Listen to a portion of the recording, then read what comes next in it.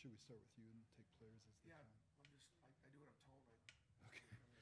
I'll ask for your opening statement, and then as the players come, we'll jump to questions for them, if you don't mind. Okay. We'll just start with Coach. We'll go ahead and get started with Coach Pearl and thank him for his patience. We'll ask for his opening statement, and as players, student-athletes join us, we'll jump to questions for them. I'll make a couple of quick reminders. Please silence your cell phones as a courtesy to those working in this area. As you're going to ask a question, please provide your name and media affiliation each time. You can get a question by raising your hand, and we'll get a microphone to you. So if you'd wait till the microphone gets here, that's great. If you're joining on Zoom, please raise your hand. Use the raise hand function, and we'll address those questions if time allows. Recording press conferences on cell phones and cameras in this area is prohibited. The audio and video will be available on the NCAA.com Media Hub once we're completed here. And when student-athletes join us, if you could direct questions to specific student-athletes, that helps our audio folks. Coach, if you want to give us an opening statement. Yeah, sure. I'd like to congratulate Yale on a great victory. We respected our opponent. We played them a couple years ago, and they played us tough, and we knew exactly what we're, getting ourselves into. We knew we'd have to play well to win. We did not take good care of the ball. We turned it over too much, but it was a great game. Obviously, they made big shots, and John got hot, and we just couldn't guard him. He made some big plays and big buckets, and that's what guys got to do at the end of things.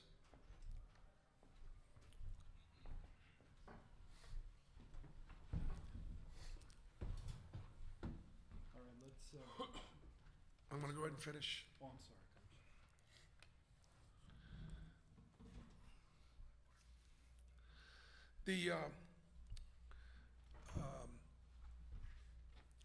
We were in foul trouble from the very beginning. Obviously, the decision to flagrant 2, Chad Baker, that's a pretty tough call. He had gotten hit about 5 seconds earlier, got tangled up, got a little bit of an elbow. They let it go. Maybe nobody saw it. And about 5 seconds later, Chad hit him. It was inappropriate. Clearly a flagrant 1.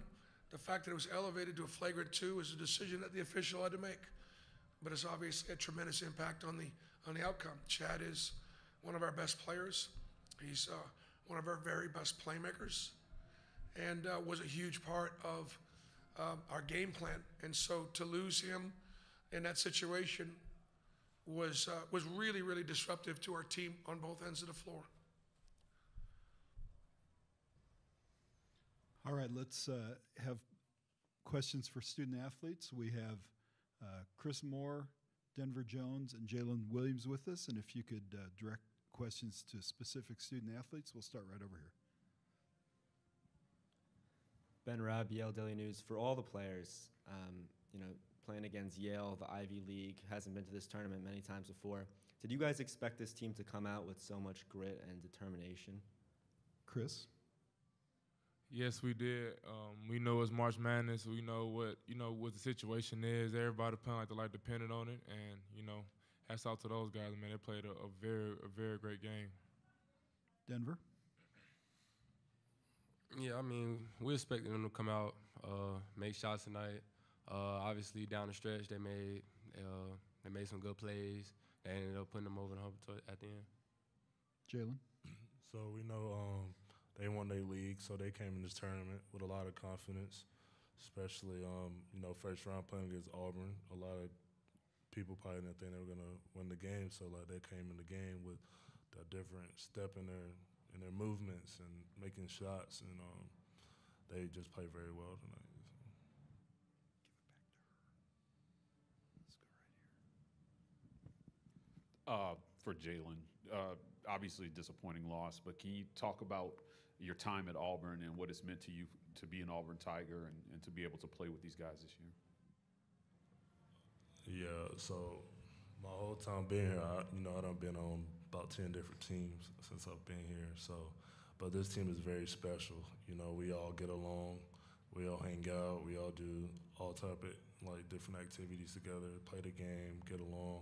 We always stuck together no matter what. Like even today at the locker room, we knew what we could have done better, but we stuck together still to this day. And hopefully when I'm gone, like I still stay in touch with these guys, and it's gonna be my best friends forever the rest of my life. So. Justin Ferguson, Auburn Observer. For Denver and Chris, just number 4 for Yale. Just talk about the challenges of guarding him, especially when he got hot like that early in the second half. Honestly, when you put in that situation, honestly, you just try and defend him the best you can, make every catch difficult for him, make every shot difficult. But he hit some tough shots tonight. Obviously, that gave him a little bit of a run towards the end of the game.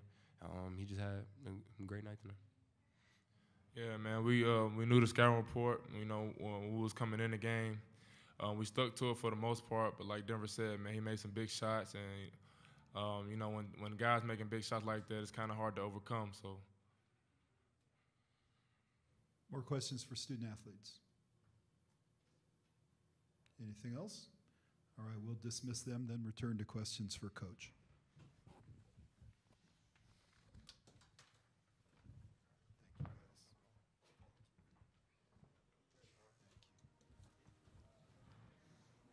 Questions for Coach Pearl? We'll start right here. Coach, can you just talk about this group of guys and what the season's kind of meant to you as a whole? You know, it's tough to reflect on the season when, you know, you just go through one of the most disappointing losses in your career. I've been in the 12 spot. We've had these great wins. I think this is the biggest upset in NCAA tournament that I think I've experienced. I'm glad we lost to a really good team in Yale, great kids, great coaches. As a Jewish American coach, I'm really proud of Danny Wolf as one of the best Jewish basketball players in the country. Some people are afraid to sort of point that out, get uncomfortable with it. I'm just not. And so I'm proud of him. But Auburn had a historic year. We were picked in the middle of our league. We wound up being one game out of first in the regular season. We got hot late. The last game we lost, I think, was at Tennessee 3 weeks ago. I mean, 4 weeks. I mean, this team has done so many great things. So I'm very proud of them. And like these guys said, they got along really, really well together. And they made history. It's their fourth. This is the 4th different team at Auburn that has won a championship in the last 7 years. 2 regular seasons, 2 tournaments. They represented Auburn really well. On the aisle. Yep, right here. Coach, throughout the season, you talked to us as the media and called basketball a game of matchups. How did you losing Chad Baker-Mazara, change the way you matched up with Yale today? It was huge. They have a great defensive guard in Bez. Bez is a great defensive guard. The other guards are better offensively than they are defensively. And so, Denver Jones had a really good offensive game, but we needed that other guard out there offensively. Denver was a little bit under the weather. He had to play through that. And so he wound up playing more minutes under the weather. And Chris Moore had to play more minutes, and KD had to play more minutes. So we just weren't as deep or as fresh.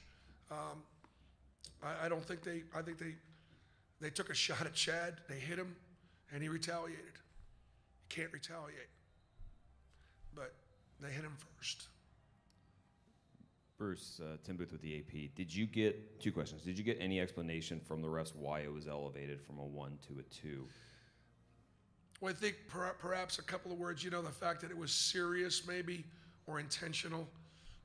Chad lined him up and retaliated. So, by book, or if that's the wording they'll use as a flagrant 2, but it's had a huge impact on the game, and I don't think I think if he called it a flagrant run, I don't think that was a flagrant one. He intentionally, it was excessive. It was. How many flagrant twos are there in games versus flagrant ones? That's a big good discussion. Let's just say of all the flagrants, in my experience, 90% maybe once, maybe 10%. Tough to get here after all year long. You know, I don't even know if we had a flagrant two all year.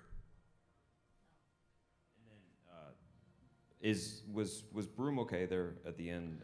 It kind of got caught I in that don't know. scramble. I don't know. He got tangled up pretty good there, didn't he?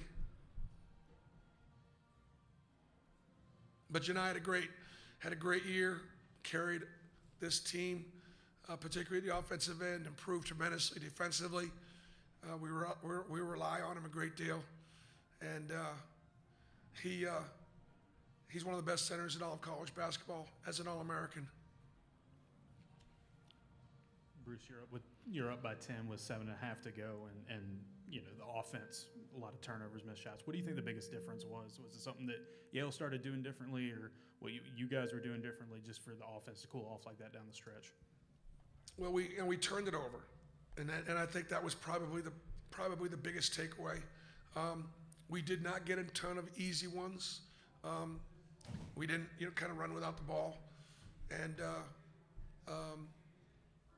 we put the ball in Chad's hands a lot late to make plays, and so we really offensively we lost a huge breakdown guy for us. But I would say it's our turnovers. Yale played solid defensively. Mahomie was 9 for 11 from the foul line, and so he was on the ground a lot. I'm going to be anxious to see how and we just fouled him too much. You guys were 24-0 against non-quadrant 1 opponents this year. You were blowing. I'm sorry. You were 24-0 against non-quadrant 1 opponents this season. You've been blowing teams out all season. At what point did it become clear that this Yale team was not going to go away, even when you had 10-point leads? Yeah, we didn't expect them to go away ever. Listen, this was not. It's funny. I heard Jay Billis say some things today. Give Yale credit for making those plays. This has nothing to do with us not taking them seriously. Nothing. They outplayed us in many categories. They made shots. They guard us. They know how to fall. They know how to get the whistle to blow. And a whistle blowed a lot. They went to the line 31 times. It's a lot. Coach D. Jackson, CBS 42 in Birmingham. I know we've talked a lot about Chad, but I was curious to know, in a game this close and with a player that has that much impact, what did you say to him to better himself? And number two, how do you use that as a teachable moment for the other guys going into next season as far as discipline? Yeah, we all have to be accountable for things, and we recognize that. I visited with him a little bit at halftime, and he felt badly about it. And wish he had a do-over, but you don't punt it. A lot of aspects of the game. Give Yale credit; they played great. They played defense. We turned the ball over too much, and that's not disguise the fact that we missed one of our best players. He's one of our top 2 or 3 players. Bruce, kind of an awkward question here, but you guys won a lot of games by a lot of points this year. Didn't get into very many close games this season. Did you feel like down the stretch the lack of close games played a part, or what? I don't know. We missed a couple free throws, but we got a couple of offensive rebounds on the free throw set, so that played into our hands. Got us to where we had a chance to win the game based on our, let's say, offensive free throw set execution. So it'll be interesting to see in those last 2 shots with Janai on the ground, all the contact that was there. We have one question on Zoom. Let's go to Dan Tortora on Zoom.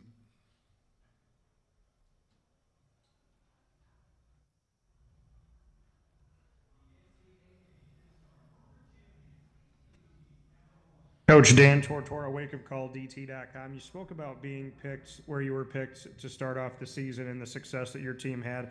I know that this is a rough patch moment, but when you reflect on this season, what are the positives that you take away from you as you build forward at Auburn? Well, I think that this was a team that our fans liked as much as any I've had in the 10 years I've been at Auburn. Like I would say the 2019 Final Four team, that was a special team, had a special run. Certainly one of the great teams we've ever had, maybe the best team we've ever had at Auburn. I think that Walker Kessler and Jabari Smith's year, where we were number one in the country for about 4 weeks, and won the regular season, didn't finish great that year, but that was a team I think that our fans really enjoyed. Our fans love this team. They love their energy, they love their passion, they love their emotion, they love the fact that they beat every team they were supposed to beat except tonight. We have time for one last question. We'll go right here. Coach, you haven't lost many games shooting better than 50% from the field. You guys shot 51% from the field. Can you characterize for us, where you felt the difference in the game was and kind of what made this different for you? Well, I think, our second half defense wasn't as good. We didn't turn them over as much. We succumbed to fatigue a little bit. They made a bunch of shots offensively. We turned the ball over too much in the second half to win. All right. Thank you, Coach.